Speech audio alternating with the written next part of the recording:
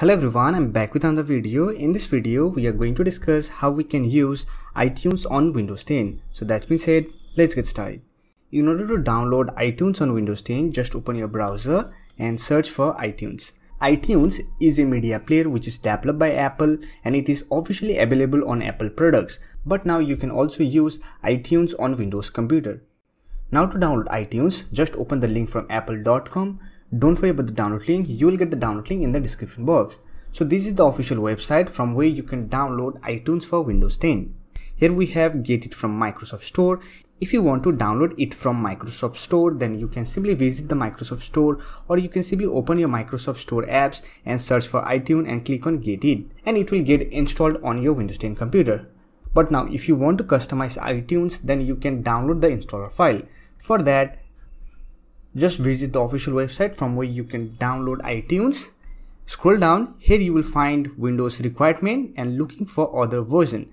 Here simply click on Windows and here you will get the download link from where you can download iTunes installer file. If you are running 32-bit operating system, then you can download the 32-bit version. But for now we are going to download the 64-bit version.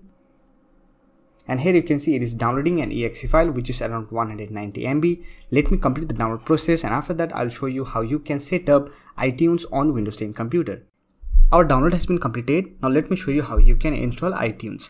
For that, simply click on this arrow icon, then click on open. Let me minimize the browser. Here we have the setup window. Here simply click on next.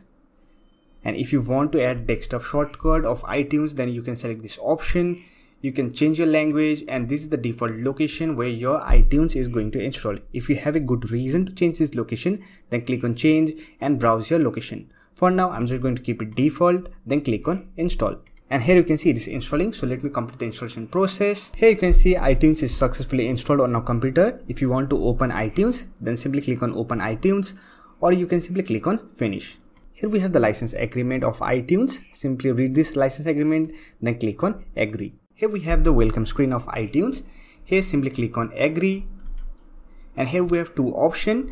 Go to iTunes Store or you can sign in to the iTunes Store. If you have an Apple account or iTunes account, then you can simply sign in, or you can also create iTunes account on Windows 10. Now to visit iTunes Store, simply click on go to iTunes Store. Here simply click on continue. So this is the interface of iTunes Store. This way you can use iTunes on Windows 10. Hope this video was helpful to you. If this video was helpful to you, don't forget to hit that like button and subscribe to the channel for more videos like this. Bye for now. See you next video.